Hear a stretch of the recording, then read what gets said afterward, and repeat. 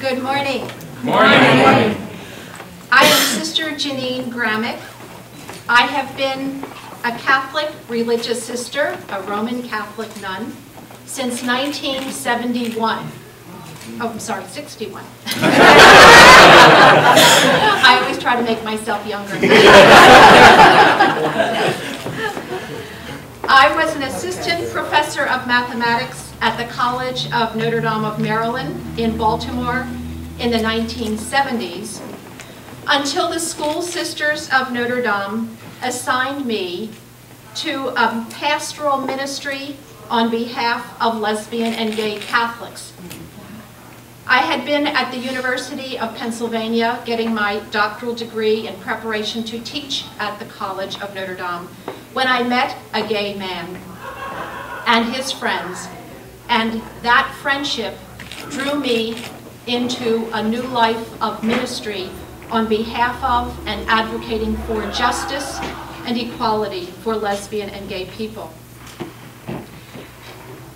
As you can imagine, there have been obstacles in the Catholic Church, but I have continued in this ministry of advocating for justice and reconciliation and understanding.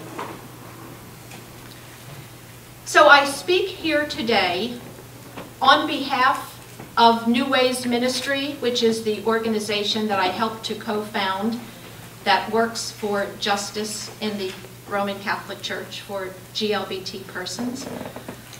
I speak also on behalf of the National Coalition of American Nuns, on which I serve as a board member and a coordinator.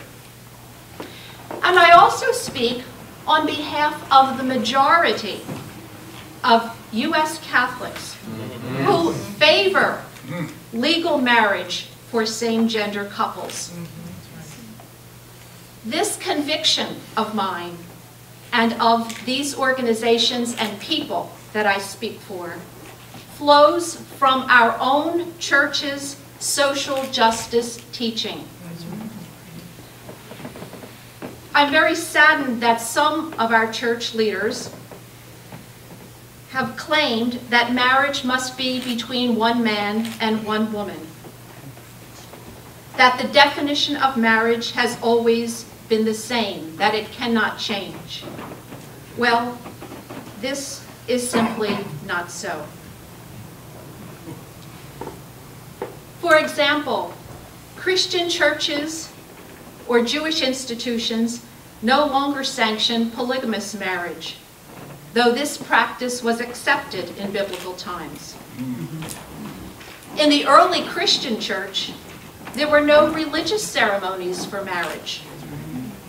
Marriage was considered a civil matter that defined rights and responsibilities, afforded structure and stability to society, and also regulated the inheritance of property.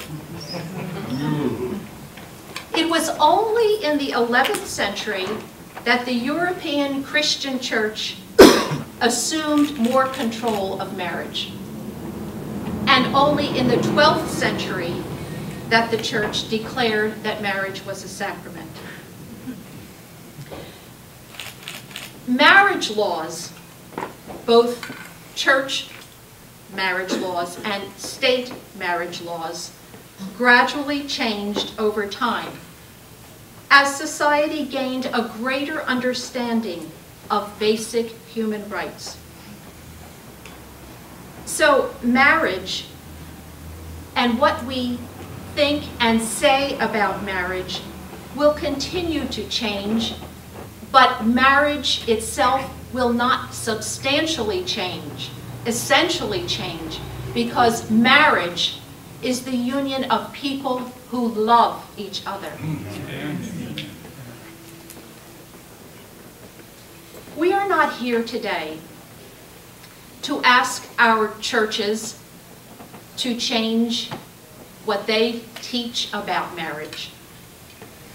We are here today to ask the state to change the laws about marriage so that the law can be embracing, so that the law can be accepting, so that the law can grow to accept people who love each other. We are here today to ask the state to protect the rights of those churches who do recognize same-gender marriage, so that their heterosexual members can claim the benefits of civil marriage, and their same-gender couples can also claim the benefits of civil marriage. Our civil approach to marriage needs to be free from discrimination.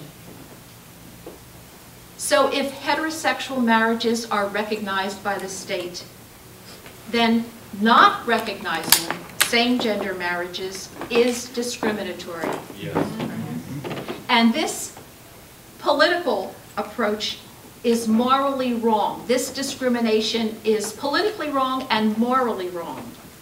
Marriage equality is politically right and morally right. Amen. And so we are here today to speak for the political and moral right of same-gender marriages for our couples who are here. Thank you.